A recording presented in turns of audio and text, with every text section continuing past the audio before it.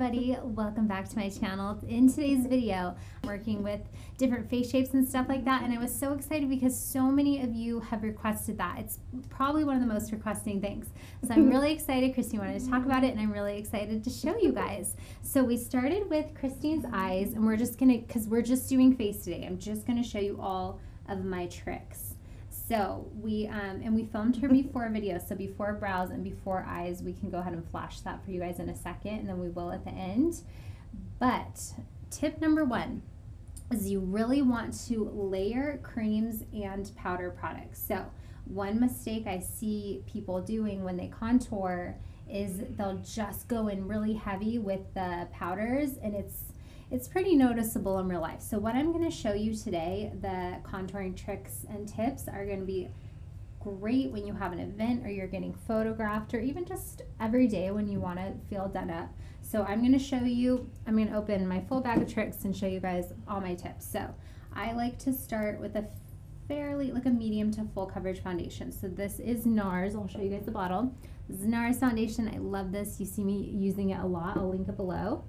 So we're going to do this on Christine, and because we're going down on her neck, I'm going to do some foundation down here as well, just so that the texture is the same. And Christine, you have really good skin. It's very even. That smells good too. Yeah, it could be my brush cleaner that smells, but yeah, the foundation smells good too. So I'm just buffing it in. I'm actually doing a really light layer because, like I said, we're gonna layer. So first we're gonna do creams, and then we're going to go in and set everything with powder. So I'm just getting a really nice, just a nice even base of this. Okay, go ahead and turn towards me. And I'm matching her neck. She has a little bit of redness in her face, which everybody does. But her neck is more, you're almost more of like a yellow tone, I would say. Mm-hmm. Is that what you would say your undertone is? Yeah.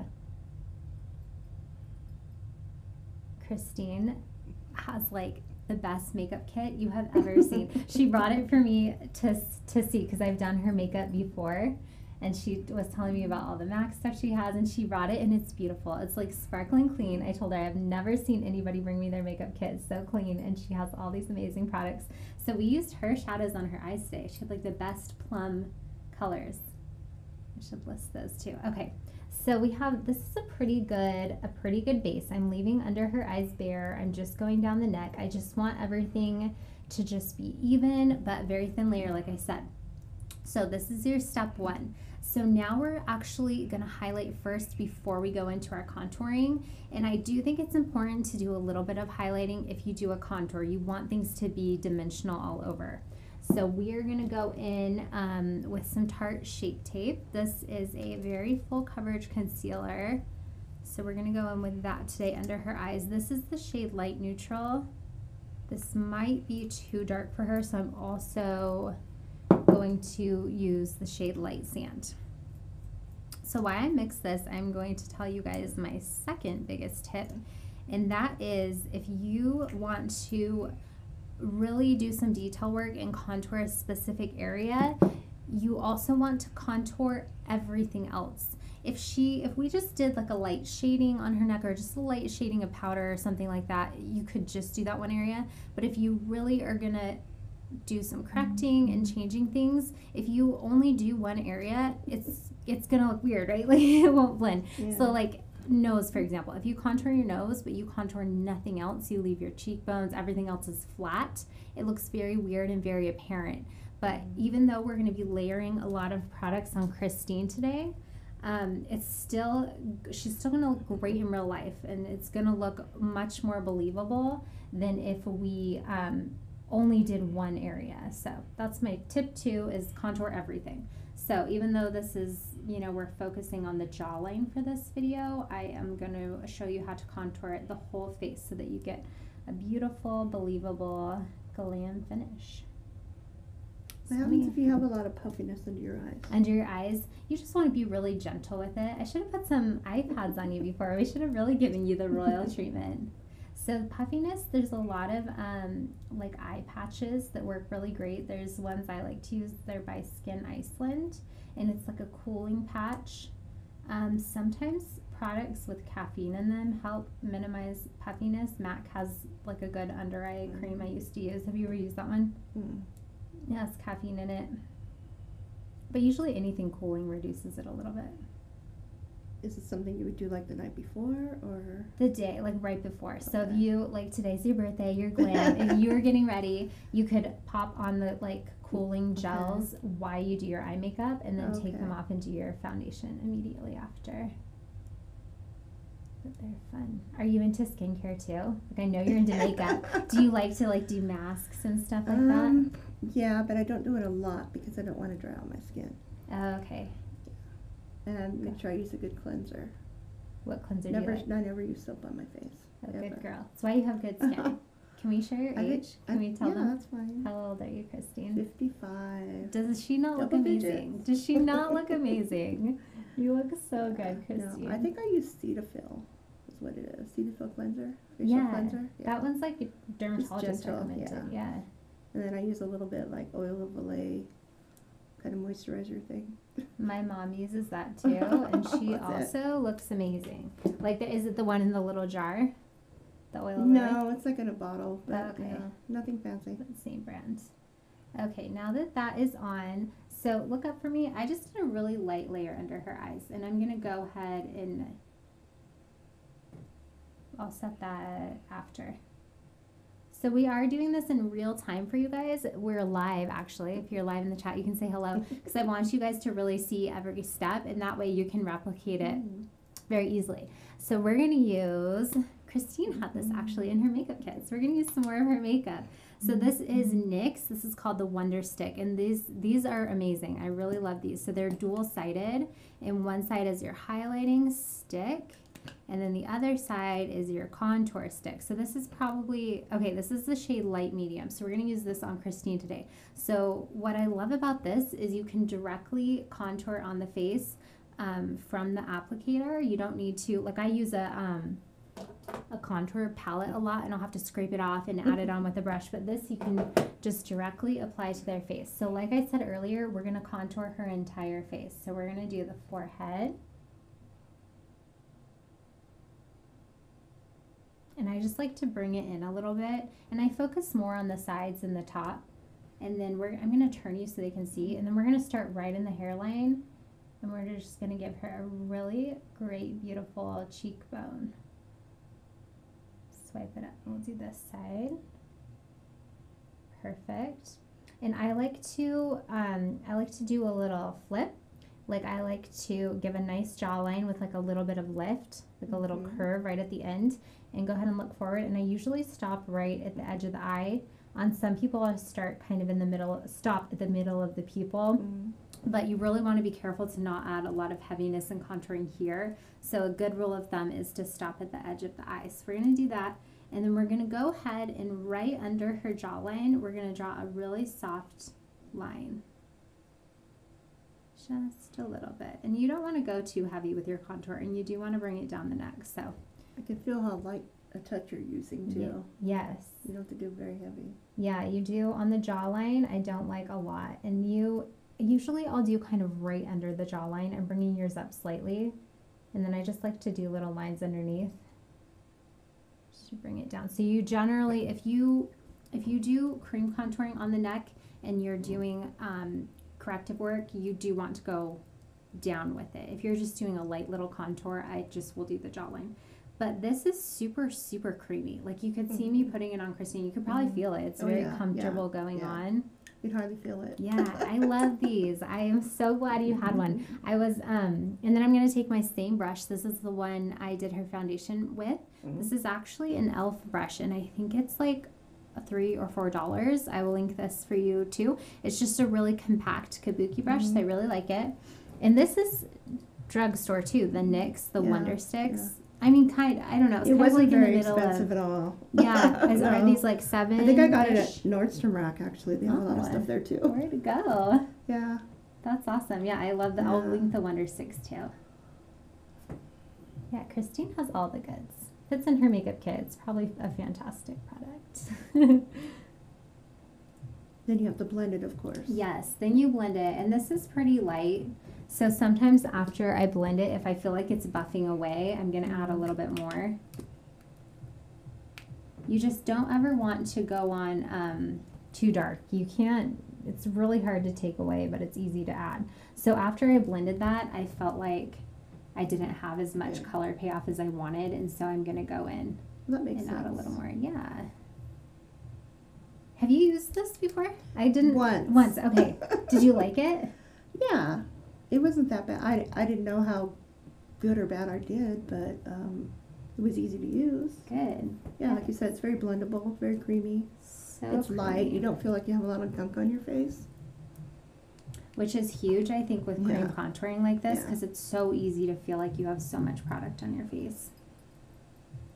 Okay, so line, you want to be careful. I want to keep the top of it sharp.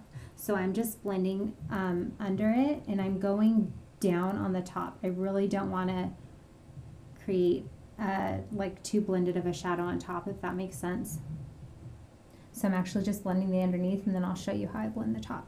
So I'm just going down, and this is a good coverage. These additional trick to getting a really defined jawline that requires no makeup, and it takes 2 seconds, and you get an instant defined jawline. It's a good tip, so stay tuned. Okay, so I am loving the way that looks. I think I'm going to blend a little bit more on her chin. I'm going to add a little bit more product, and then I'll show you how I blend the top of it. And honestly, in person, this actually looks pretty natural, especially when I start to layer it. As long as you do the neck correctly. I think it's really important that we applied the foundation first on her neck and a little bit on her chest, because the cream just slides really nice over that. If I was to only put foundation on her face and then do the cream stick on her neck, it just wouldn't look the same. Yeah, and it wouldn't feel the same. You want it seamless. Yes. Christine knows. Blend right down. Yes, exactly. So I like to do over here. I'm a too. big blender. I like to blend. That's good. I know you know all the goods. Your makeup always looks really good. I love these like purpley plum tones on Christine. Mhm. That's what she had in her kit. I'll hold up some of your makeup. Like these are some of the shadows we did on her. These are both MAC. This is Sketch, and how do you say that one? Oh. Okay. I just didn't want to be wrong. H-A-U-X. Yes. I used to call Yeah. it Yeah. Hawks. No, that's what But they then told I heard me. someone call it ho, yeah, but Yeah. I'm like, I don't want to say Yeah. ho on my channel. Yeah. That's not how you said it. Yeah, H-A-U-X. Okay, yes. It is gorgeous color. That was Maybe like, it's French. I don't know. yeah, maybe. I don't know. That's really funny. I'm glad you knew. I don't know. Okay, so now that that's on, I love the way this looks. The color is really flattering. It's has enough of a cool undertone in there. Sometimes people will go to use contours and they'll use like an orange, and that's very apparent. This has really good balance. She looks great. I'm going to set it with powders, and I'm going to show you guys how to add a little bit more detail work, but that's looking good, Christine. You don't look like you have a fake tan either, right? Like, wouldn't orange kind of do that? Yeah. Oh, like mine. Look at my hands. I fake tanned last night, and I'm usually pretty good at it, but I fell asleep kind of on my arm, and it like, you know, you do what you can do. Okay, so this is our CMA clear translucent powder, so or no color powder. So we're gonna go in. We'll use your brush, Christine. So we're just gonna go in with the no color powder and really lightly set things, just to mattify it slightly, and just a really, really, really light layer. Because I'm going to go in with powder contours, and you're going to make it a lot easier on yourself if you set it first. If you go on top of creams with powder, yeah, it can be a little bit splotchy if you don't set it correctly. And then let's do the under eye too. So I'm going to go in with a smaller brush for her under eye. Actually, your under eyes look pretty good. Will you be doing blush too, or just Yes. the contouring? Yes, Okay. we will be doing some blush. Do you like blush? Mm-hmm. Yeah, I love blush. I think I'll do like a rose toned. What color lipsticks do you usually wear? Pinkies. Yeah, a pink is good on Pink you. or plum. Pink Yeah. is your color, Christine. Yeah. Okay, so this is Hoola Bronzer. This is just, they have a light if you're very fair, which you're not very fair, but you are more on the fair side. The light would be pretty on Christine. We're just going to use the regular one today. I like to buy the jumbo size because I feel like, I mean, you obviously get more product, but the little tiny one, I just hit pan so quickly. So now I'm using an angled brush. This one's Sigma. This is the large angle contour F40. I like any angled brush for this. And I'm going to go ahead and start in the forehead. And I like to do the sides first before I do the middle. Sometimes when I see people do it, they'll just get kind of like a big blob in the middle of their forehead. So I like to start on the sides. And if you guys have any questions, those of you that are joining us live, feel free to drop them in the chat and we will make sure to get to those. So the reason I'm doing her forehead is just like I said before, the tip I gave you guys earlier, you do want to contour the whole face, and we're just creating more of a 3D illusion. So you will notice if you go back and watch this video or any makeup video, when I first just did her foundation, everything looks very flat. Which is good because then you can then choose where your shadows are. So anything that is a shadow is going to recede, it's going to look smaller, it's going to look further back. Anything that is lighter is going to look more prominent and more forward. That's why we like to highlight cheekbones, because we like to give a nice lifted cheekbone, and that's why we contour under the cheeks and the jawline and the forehead. We're receding it. So we're just basically, you can kind of create a new face essentially, which is fun. And this is really fun for photos. Anything, or anytime anything is 2D, when it's not in person, you can go a little bit heavier. So if you were going to go do a photo shoot or something like that, you could do a little bit more contouring than normal, and it will end up looking good in photos. But in person, we got to be careful. But still natural. Yes, it's still natural. So we're just doing really light shading. With this powder, I don't want to go too heavy down on her neck, because I do want it to look nice in person. And sometimes I'll bring it a little bit on the chest too, just so it doesn't have a cut off. Okay, so that is very beautiful. So trick with cheekbones. Let me turn you to the side. I like my cheekbone contour to be probably a little bit higher than most people would do. I think it's common for people to, they'll do like the fish face, the cute fish face. Yes, beautiful fish face. But when you do that and you go ahead and feel the hollows of your cheeks, sometimes people will put the contour right in there, and it actually, like when you stop making the fish face, it pulls downwards and you'll kind of get like a lower cheek, and we like nice lifted cheekbones. You're putting that kind of where I would put blush. Yeah, yeah. So Actually, a little bit. Okay. Yeah, so kind of. I mean, you don't want it to be too high, but it's kind of slightly under, I guess. Okay. Yeah, so slightly, like right on your indents, but a little bit higher. That makes sense. I have a fat face. No. Very round. No, not indents like your the hollows of your cheeks. Oh, like okay. everybody has those. Is what I'm trying to say. I'm at loss for the correct anatomy term. Your cheekbones. Okay, let me check on the live chat really quick, and then we're gonna get in. I'm gonna show you another jawline tip. Oh, hello. I see a difference. We got lots of, yeah, you can kind of see our lens is like a little bit reflective. It's like, so she's cheating. Yeah, she's seeing the final look before we're done. Eileen says you look beautiful and happy birthday. Thank you. Hi, Tracy. Hi, Brenna. Oh, everyone's saying happy birthday. Michelle says you look gorgeous, darling. Good morning, Cindy. Okay, Pamela. Okay, how to pick a bronzer. I am fair, and sometimes a bronzer is too dark, too yellow.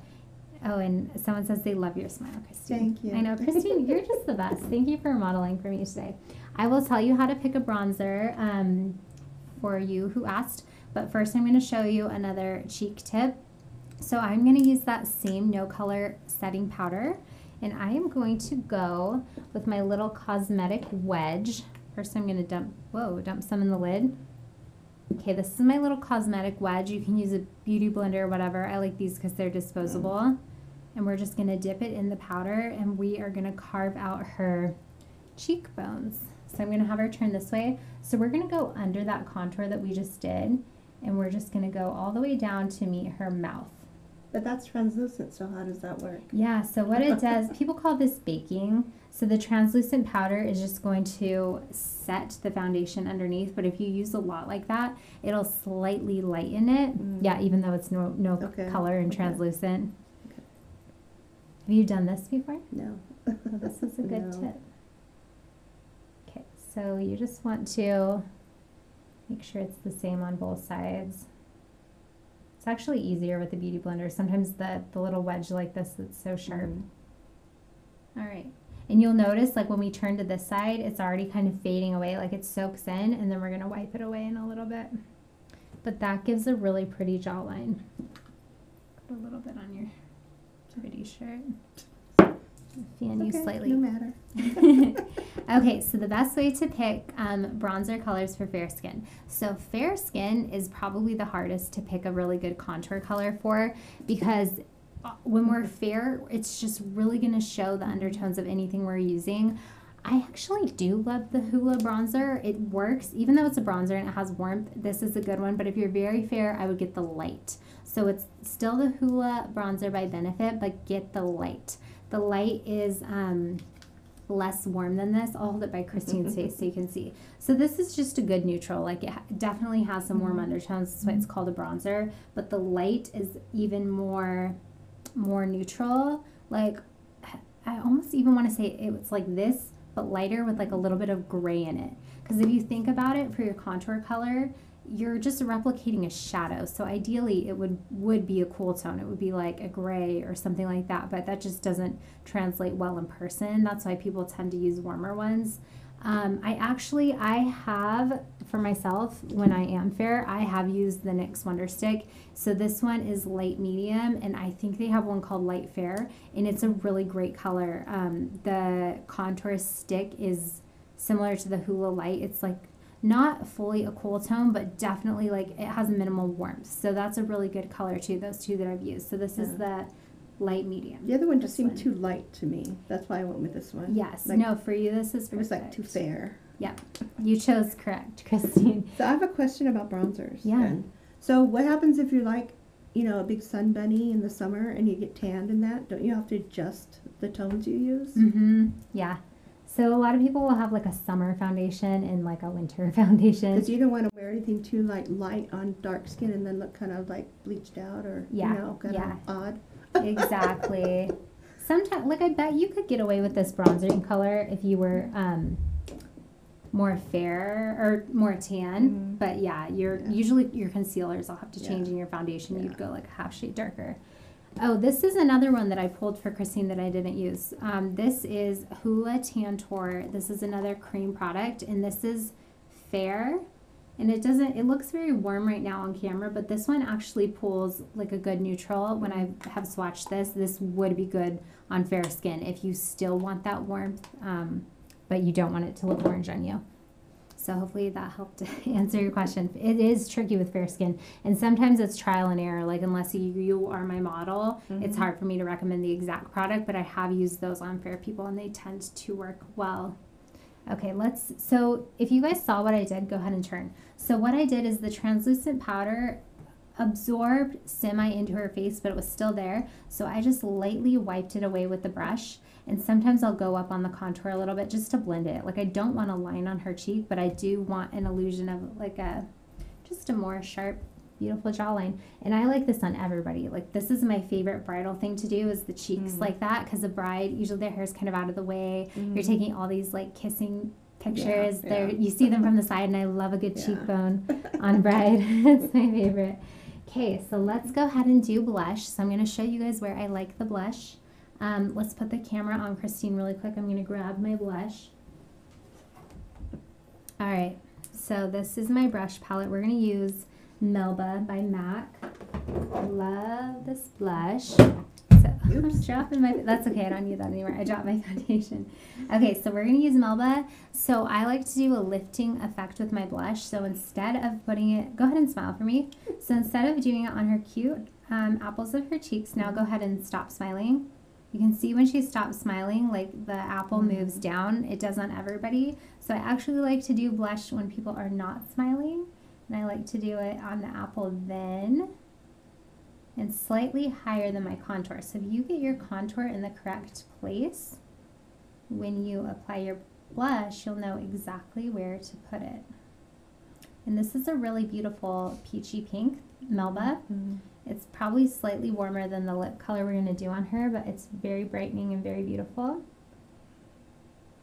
So I do really love a good blush when I do a contour. When I'm doing jaw lines or anything like that, I just love putting a little bit of a color in their face, because I feel like when you do a good blush and some highlighting and contouring, instead of just looking at like the dark areas where you've applied a contour, you're just looking at her beautiful face. You see her eyes pop, her cheeks are blushing, your eyes are drawn to the center of their face, versus like, oh, you contoured your neck, or you know, it's not as noticeable. So that's why I like to pair it with blush. You have such a light touch with that too. Oh, thank you. You don't want to go too heavy with I was always blush. taught to kind of start at the apples of your cheeks and then blend it upward toward your hairline. And Yeah. I noticed you don't really go that far. So I it's don't go all the way up to your hairline, but it wasn't that motion kind of. Mm-hmm. And there's different ways to apply blush. This is my preference, what I do for most people, but it's not wrong the way you're saying. Okay, let's pop on a lip really quick, and then we'll take some more questions, so drop them now, and then I'll show you guys my no makeup instant slimming tip. It's a good one. Okay, so we're gonna do, and you've probably tried these colors. Have you done Velvet Teddy before? Mm-hmm. Let's Nope. do Velvet Teddy. It's by MAC. I know you're a MAC girl. Velvet Teddy is really pretty. It has like a pinky undertone, but it's still kind of a nude. I think that will look really nice with your eyeshadows. Then we're going to use one of my disposable little lip brushes. We'll see how we feel about them. Okay.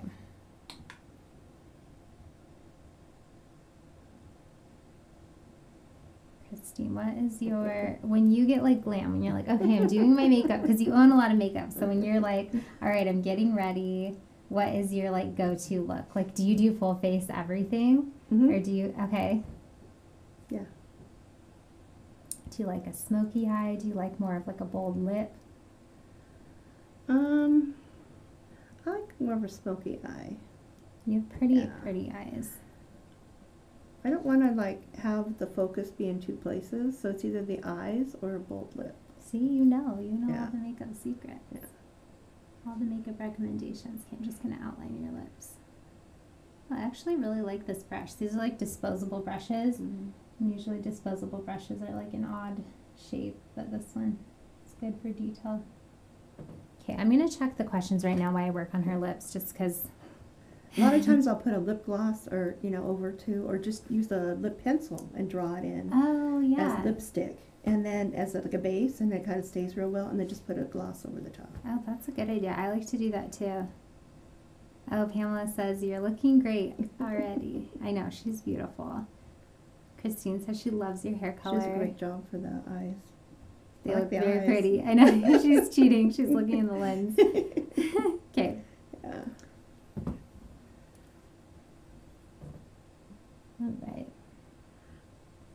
So another tip that I love for the jawline, like let's say you don't want to get this glam. Let's say it's not your birthday, like Christine. You're just like, it's a normal day. You just want to do like some light contouring on your chin. What I would say to do is you could skip the cream contour, because that usually takes a little bit longer. And I would just take that same angled brush, I'll show you, and then I'll go back to her lips, this little guy, and I would put a little bit of bronzer in it, and you're just going to kind of flick on the jawline, like right under it. Like just draw kind of a little line, and you're going to flick down, and that is going to help you contour without leaving a line. Your goal is just to have it like sharp, like you don't want it to be too blended, or it will just kind of look too diffused, but you don't want any lines, if that makes sense. So like a jaw with no lines, if that makes sense, is the goal. Now you're not using lip pencil. No, so I didn't use a pencil on you today. This is just the lipstick. If I use a lip brush, sometimes I can get a good enough lip shape. I don't use the pencil, but the pencil is really good for like long wear. Yeah. Like if you're going out or something like that, I like the pencil.